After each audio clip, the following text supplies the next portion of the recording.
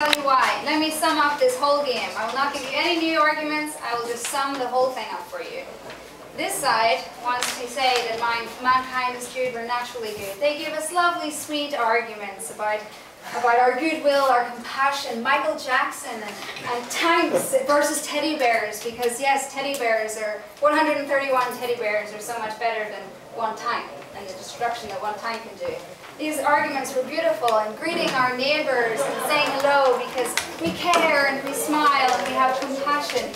Yes, because in Finland it's quite normal that everybody greets their neighbours and says hello to everybody on the street because we're naturally compassionate. That's how it is, yeah.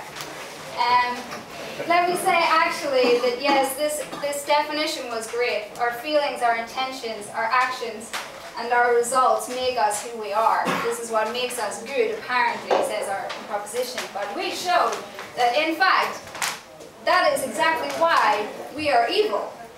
Think, when they say that, yes, okay, it's environment that makes us this way, but think, as my colleagues rightfully said, it's actually innate. When a baby first comes into this world, they haven't experienced much of the environment yet.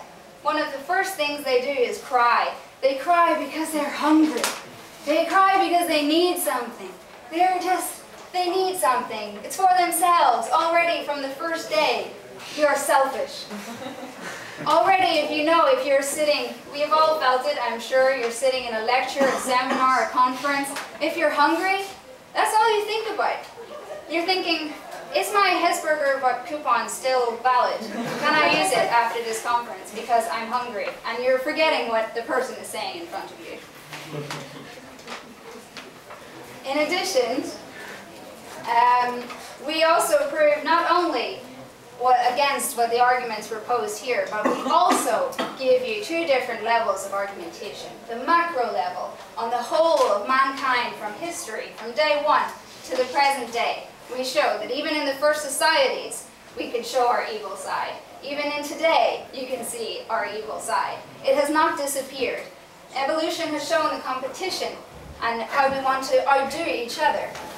It's not that we have all of these charities because we are so good, because we want to do good things. Maybe some people do, but in the end, we all have to think of ourselves in one way or another. These people, for the lovely example that was given about helping, volunteering to clean up these cities that maybe experienced a terrible flood. And these volunteers, they go there, that's lovely. And then what do they do after? They go home. They go home to their perfectly lovely homes and sit there and watch their TV that hasn't been flooded and hasn't been damaged. That is the reality. You go and maybe you help, but then you go home. This is how it's innate in us. We think of ourselves. Our primitive instincts, as was shown by my colleagues here, like I have said, is something that we can't avoid. It is a part of us. And our intentions is what really, maybe what we show, what we act, we might show good things, but it's our intentions. What are we thinking? Maybe I don't look evil. I don't know. But you don't know what I'm thinking. That's what really matters here. And you said, again, that on this side they pose that it's not all people. We can't generalize. Not all people are bad. That's not true. We've shown you examples of why they can be good. Well, it doesn't even have to be that you see that all people are bad. It only takes one person to show what we are all like. It only takes one person. For example, we had one evil person everyone knows, Hitler. Only took one to convince many to destroy many.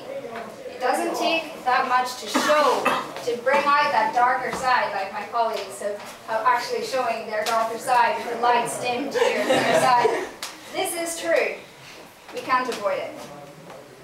And maybe it's so that people think that they will sacrifice themselves and they will give their lives for someone else.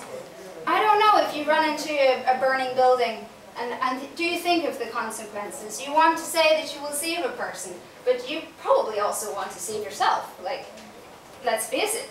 Or maybe you try to save your drowning dog.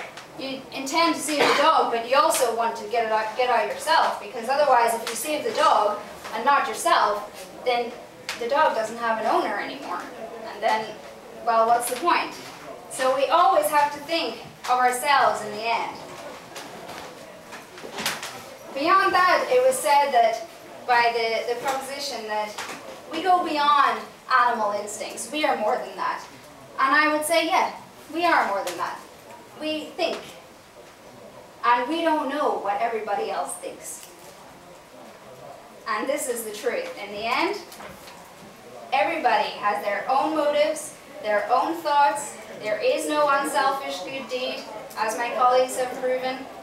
Everybody has their own instincts, and when it comes down to it, in the right circumstances, this comes out. Even if the circumstances are only the fact that you're hungry and you need food.